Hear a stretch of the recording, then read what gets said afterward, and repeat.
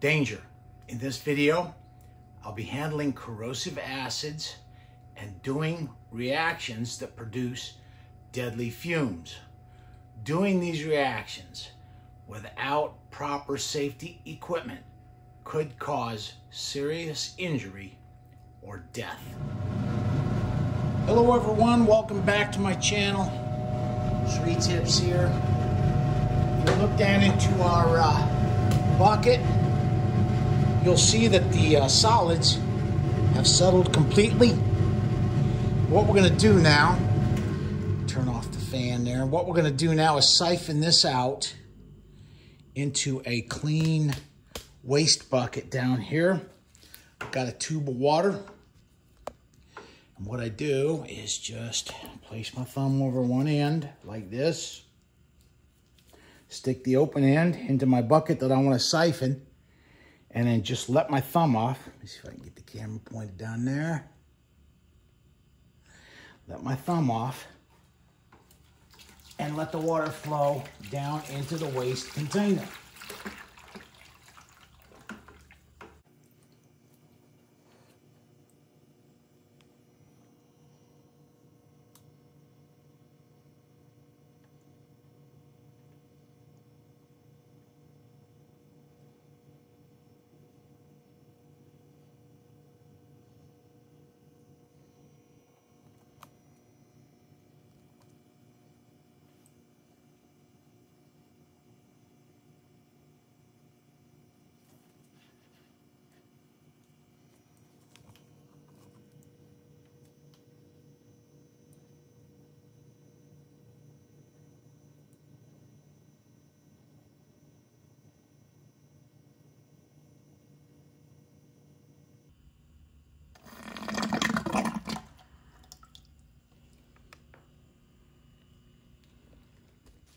I got most of the water out of there, or the waste solution, but there's a little remaining in there. I want to make sure I get most of this off of the black powder so that when we go to rinse this, most of that acid has been drawn off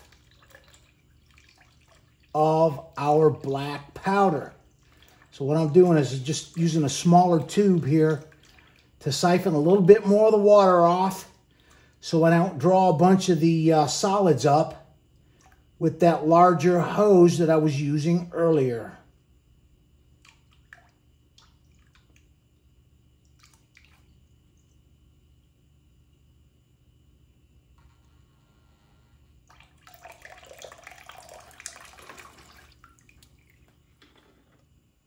I'm going to cover up the waste solution here, and we'll set this off to the side.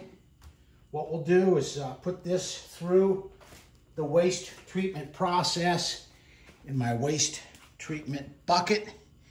And now what I'm going to do is I'm going to get set up here to get our black powder, pour it off. Here's what it looks like. It's looking pretty good, man. There's a lot of it there. It looks like a lot. My experience is that when it's in the beaker like that, it looks like it's a ton of material. But then when you actually go to refine it, let me get this out of the way. When you actually go to refine it, it's not all that much. So I'm just gonna pour it into this beaker now. We're gonna rinse all the black powder down into this beaker.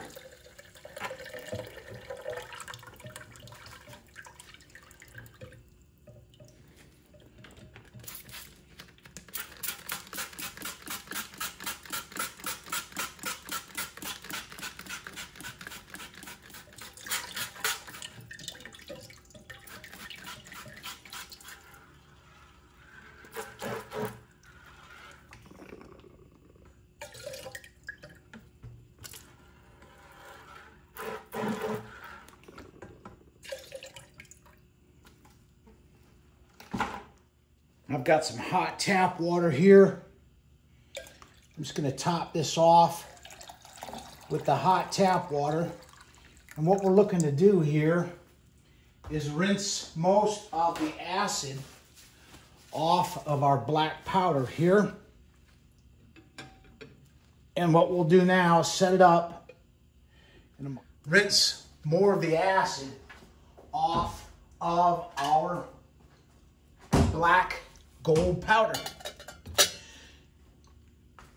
Now, to illustrate what we've done here, just as an explanation, we had small, very thin amounts of gold on all of this gold-plated material. Very thin. And what we've done is we've concentrated. If you spread all this out, it'd make a big area, a big surface area of real thin gold. And what we've done now is stripped it off and concentrated it into this container. Once this settles, then we'll pour or siphon the liquid off out of here and maybe do one more rinse.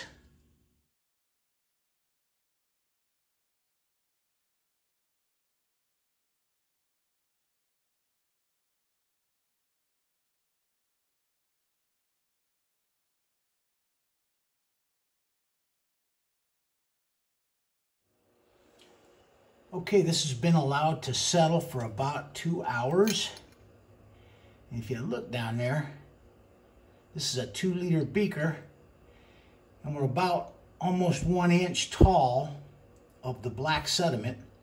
Of course, it's finely divided, and as it settles longer, that amount will pack down and it'll become compressed a little bit as it settles. But this is looking promising. All right, I've always said that gold-plated scrap has about 1 gram per 10 pounds of scrap. And judging by the amount of material out there in that beaker, I may have to eat my words on that. We processed 5,679 grams. You divide that by 454 grams. That's how many grams in a pound. And we've got 12.5 pounds of material that we ran through the sulfuric acid stripping cell. All right, Mrs. Sri Tips has laid down the law to me. I've got a box here, a double-walled box. I custom fit one to go down inside the Priority Mail medium flat rate box. And so what I'm going to do now is I'm going to pack this thing full of gold-plated jewelry. We're going to offer it for sale on my eBay store. Let's get a weight on this this contraption here, these 2 boxes. And we've got 451 grams, so that's 1 pound. The boxes weigh 1 pound. Okay, what I'm going to do now is stuff as much of this gold-plated jewelry as I can into this box, and then we're going to offer it for sale on my eBay store. I've just got too much of it. I've let it accumulate for about 3 or 4 years. And so she says she's tired of looking at it. I got to get rid of it. And it's, I've processed all I can in the sulfuric acid stripping cell. So now I got to get rid of it. The rest of it here. This box should hold about 20 pounds of gold-plated stuff here. Let's see.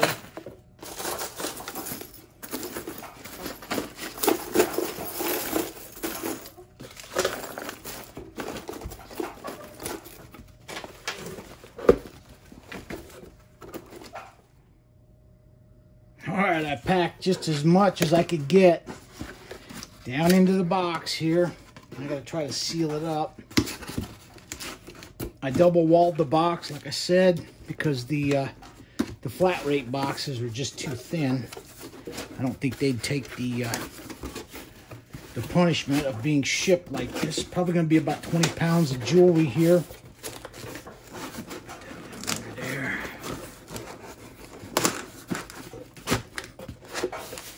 All right, I think we got everything in there. Let's see if that's going to fit. Yeah, that should do. That should do us. Okay. That's about 20 pounds of jewelry. Gold-plated stuff. What this material is, it's all stuff. When she finds jewelry and brings it to me, I go through it all. And I separate out all the stuff, all the karat gold, all the silver, all the gold-filled stuff. I put it up. Any of the gold-plated stuff gets put in these 3 bins. And that's what this material is. It's the same material that I used to deplate the gold from for this experiment.